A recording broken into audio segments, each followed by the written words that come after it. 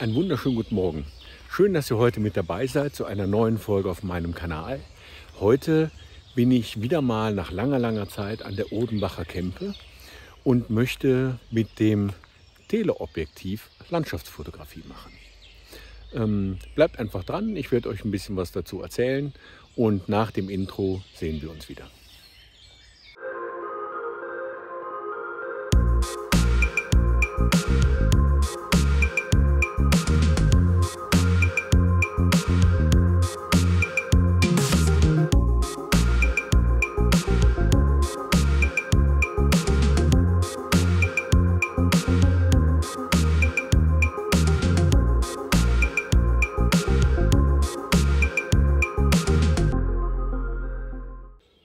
Ja, nochmal ein herzliches Willkommen. Schön, dass ihr heute wieder mit dabei seid zu einer neuen Folge auf meinem Kanal. Wie ich gerade schon gesagt habe, heute bin ich an der Urdenbacher Kämpe. Und die Urdenbacher Kämpe ist ein Naturschutzgebiet zwischen Köln und Düsseldorf, also da, wo ich auch wohne. Und da möchte ich euch mit hinnehmen. Nur bevor ich das mache, stelle ich mich kurz vor. Mein Name ist Ingo Winkelmann, ich bin Fotograf, Fototrainer und Coach im Monheim am Rhein. Und mache heute mal einen kleinen Spaziergang mit dem Teleobjektiv in der Landschaftsfotografie. Ich begrüße euch zu diesem Video und würde mich freuen, wenn ihr beim nächsten Mal natürlich wieder mit dabei seid. Aber jetzt geht es erstmal hier weiter in der Landschaftsfotografie mit dem Teleobjektiv.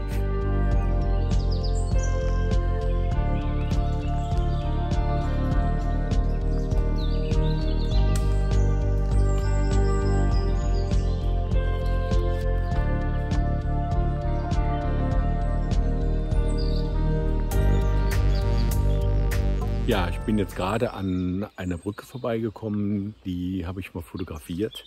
Üblicherweise sagt man ja in der Landschaftsfotografie, man muss mit einem Weitwinkel fotografieren oder man sollte mit einem Weitwinkel fotografieren.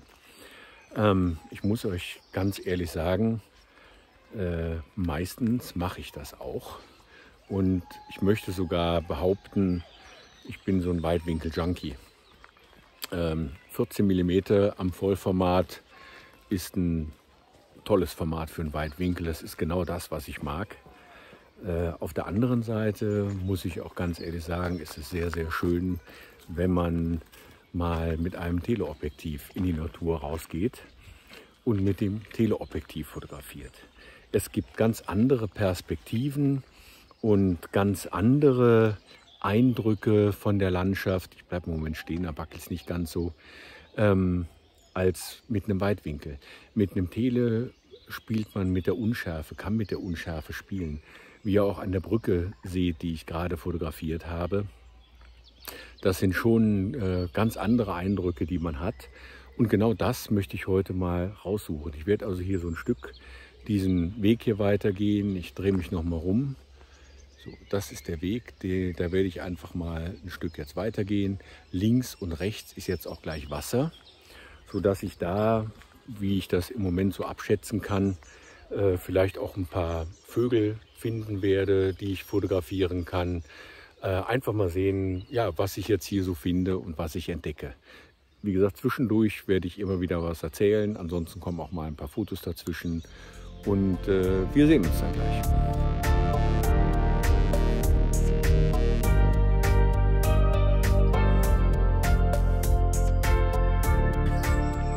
Ich bin jetzt ein Stückchen dieses Wegchen oder Wegelein hier lang gegangen und links und rechts ist jetzt Wasser vor mir.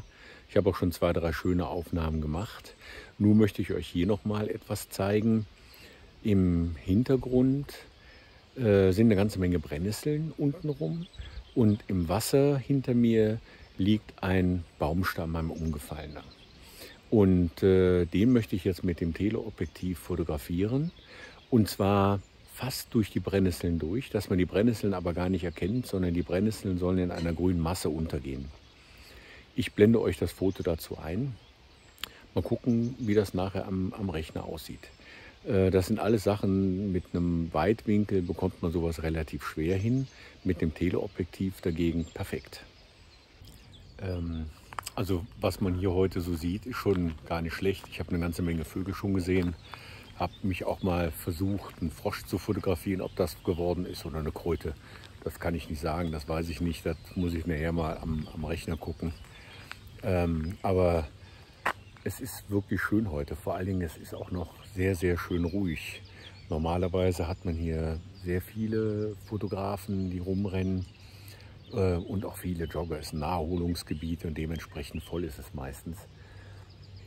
Also wie gesagt, neben Natur oder neben Landschaft hat man hier auch eine Menge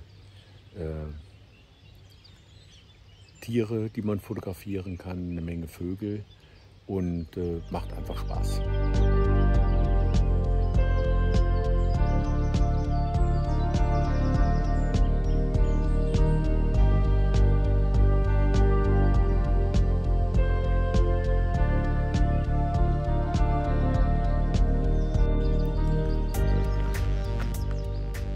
Ja, ich bin jetzt am Ende von meinem Weg hier angekommen, werde jetzt gleich wieder zurückgehen. Aber vorher möchte ich noch diese Bäume, die ihr hinter mir hier seht, ich glaube, ich muss noch ein Stück nach vorne gehen, dass man es besser sieht. Diese Baumreihe, die möchte ich noch fotografieren mit dem Teleobjektiv. Ich glaube, das sieht ganz spannend aus, wenn man diese Aufreihung von Bäumen sieht. Ich blende euch die Bilder wie immer ein, entweder vorher oder nachher.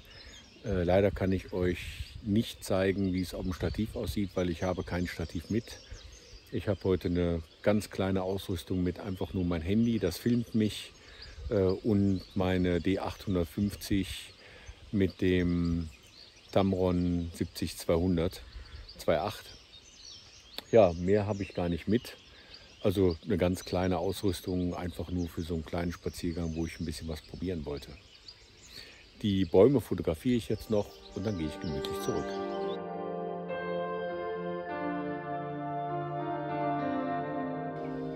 Jetzt sind wir schon am Ende von meiner kleinen Tour.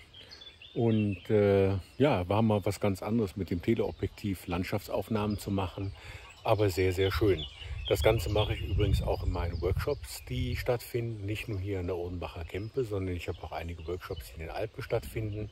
Ihr könnt ja mal auf meiner Homepage gucken, ob euch das vielleicht interessiert. Der nächste Workshop dort findet im September statt. Für eine Woche, richtig schön. Überlegt euch mal, seid vielleicht mit dabei.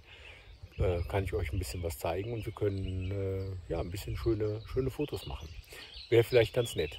Ja, wie gesagt, ich bin jetzt hier am Ende. Ich werde jetzt noch ein Stückchen den Weg hier wieder runtergehen und zurück zu meinem Auto. Die Bilder blende ich jetzt alle der Reihe nach nochmal ein. Ich hoffe, ihr hattet auch ein bisschen Spaß bei der Tour, genau wie ich auch. Und wenn es euch gefallen hat, dann gebt mir einen Daumen hoch. Und wenn ihr wissen wollt, wie es weitergeht, nächste Woche Mittwoch, da muss ich mich jetzt korrigieren, nächste Woche Mittwoch wird es kein Video geben. Ich mache jetzt nämlich eine kleine Sommerpause. Aber nach der Sommerpause geht es dann weiter. Und wenn ihr wissen wollt, wie es nach der Sommerpause weitergeht, dann haut auf die Glocke und gebt mir ein Abo. Dann verpasst ihr kein Video, was rauskommt. Und ihr wisst direkt aus meiner Sommerpause, was dann wieder kommt. Würde mich freuen, wenn ihr mit dabei seid. Und bis dahin wünsche ich euch auch einen angenehmen Sommer. Also 2-3 Wochen zumindest Pause. Und wir sehen uns dann wieder. Bis dahin, euer Ingo.